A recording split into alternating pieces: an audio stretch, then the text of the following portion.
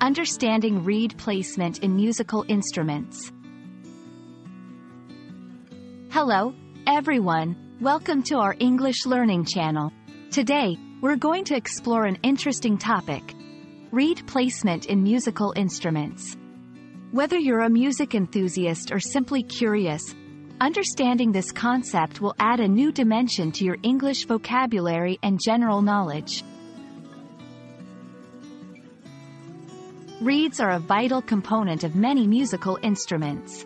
They are thin, flexible pieces of material that vibrate to produce sound. Reeds are commonly made of cane, synthetic materials, or metal. Instruments like the clarinet, saxophone, and oboe use reeds to create their distinctive sounds. Reed placement is crucial for the performance of reed instruments.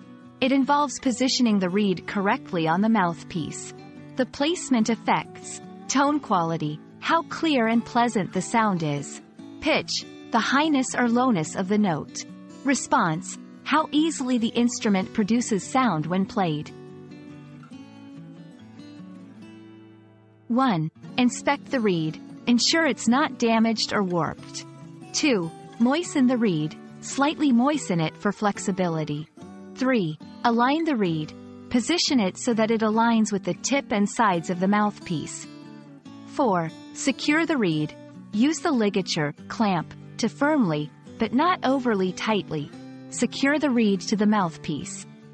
5. Test the placement. Play a few notes to check the sound quality. Not moistening the reed can lead to a brittle sound. Over-tightening the ligature may warp the reed and affect tone quality. Misalignment results in poor sound and difficulty in playing. Tips: always handle the reed gently. Regularly replace old or damaged reeds. Experiment with different reed positions to find your ideal sound. Understanding reed placement is key to playing and appreciating reed instruments.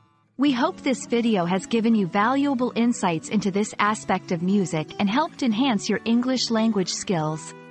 Keep practicing, and don't forget to have fun with learning. See you in our next video.